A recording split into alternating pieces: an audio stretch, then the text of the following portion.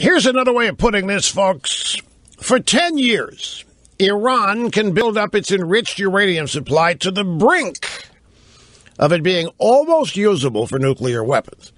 It currently has enough enriched uranium for 7 bombs. And then after 10 years, who knows how many bombs they'll be able to make.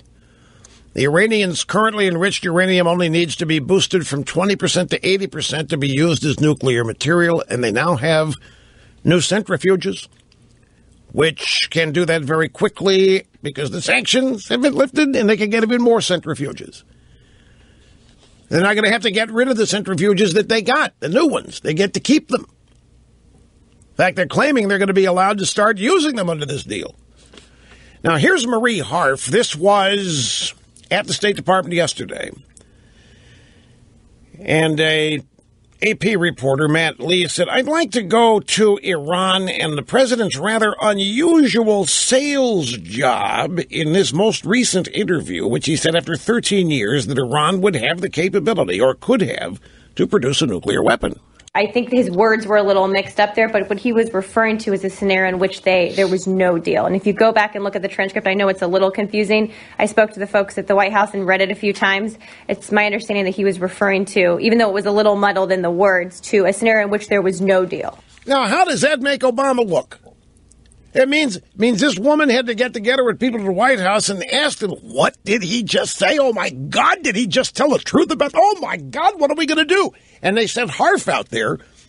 It was a damage control. Well, he was a little mixed up in his words out there. Even though mixed up in his words out there, you know, I talked to people at the White House, and he was thinking, when there's no deal, everybody knew that. Look at the context.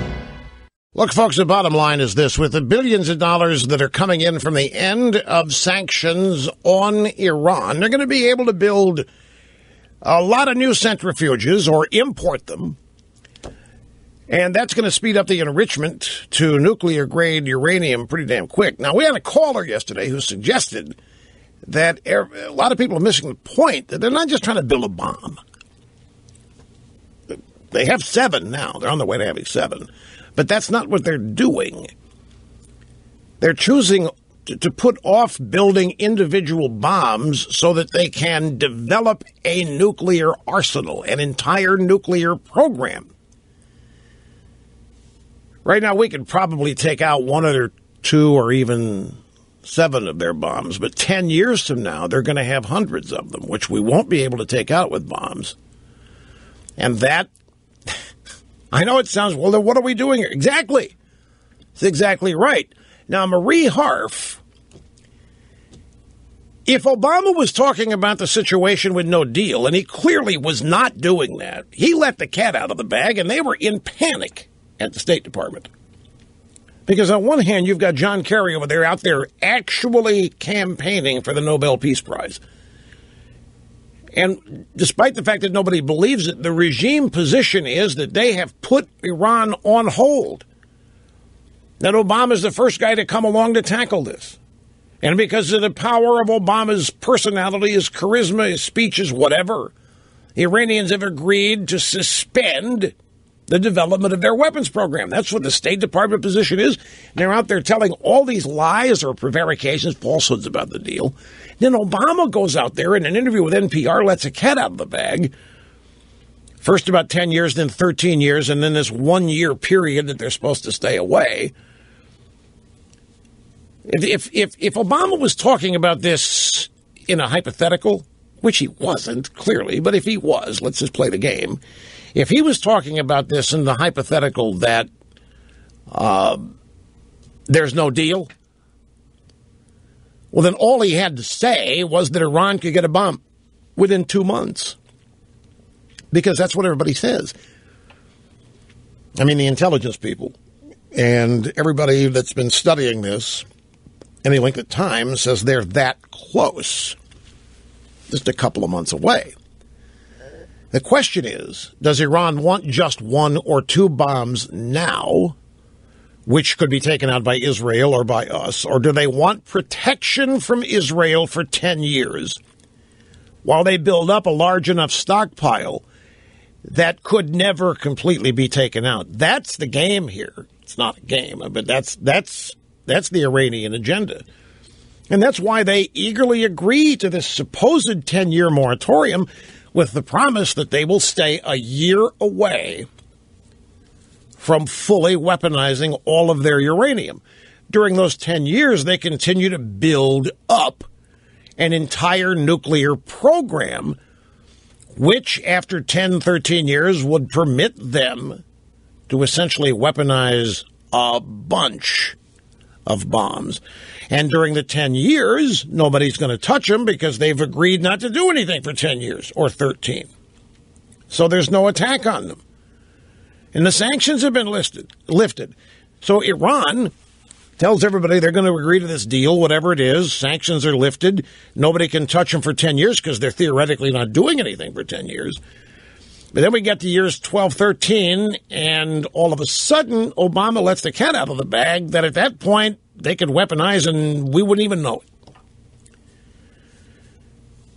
So the danger is that 10 years from now, even sooner, the Iranians could have hundreds of bombs, which nobody would be able to take out. That is what I believe. This is an estimate, but I think it's pretty close. I think what happened here is that Obama lets that cat out of the bag and Marie Harf panics.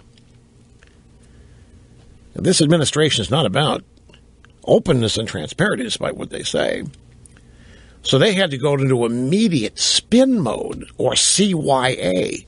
So she admitted she called somebody over at the White House. What the heck's he doing? So they had to say he went out and got his words mixed up. Can you imagine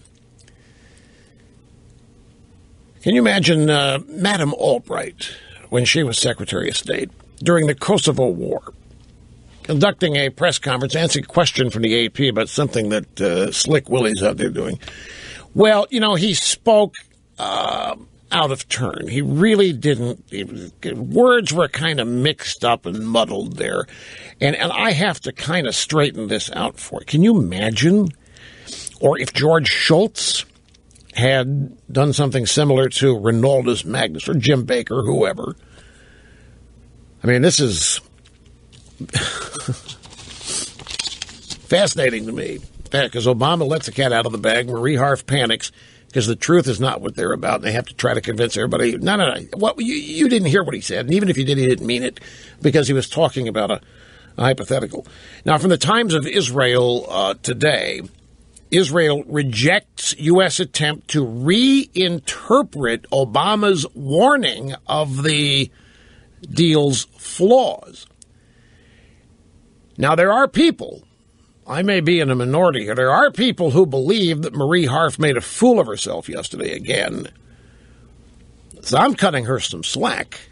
I'm thinking she's trying to save the cause, even if she appeared to be dumping on Obama. But there are a lot of people that think that's wrong.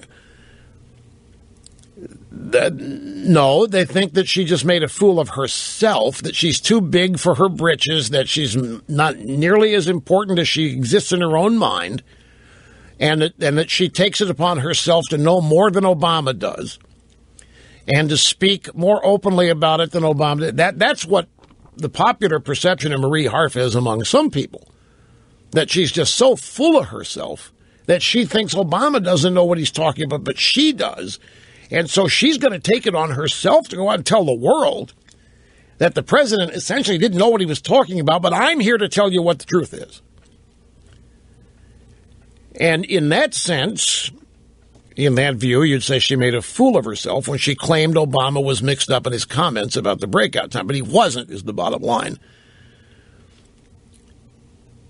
But another interesting thing about this, in his remarks to NPR, Obama admitted exactly what Benjamin Netanyahu has been saying. Quote, the official noted furthermore that Prime Minister Benjamin Netanyahu had highlighted precisely the problem Obama cited when he addressed both houses of Congress last month. End quote. That is, Obama has admitted that when the deal expires, Iran will have the bomb. In fact, a lot of them, and this is not open to interpretation. This has been stated. Some of this is a little curious to me, only because I'm asked, what's the big deal? He's already admitted this. Was it last week or the week before? I remember being incredulous that he made this admission, coming to the golden EIB microphone and talking about it.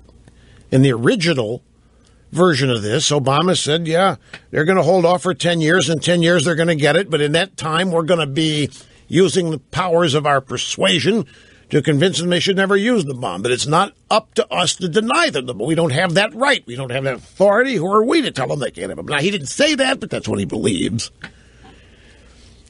It is abundantly clear.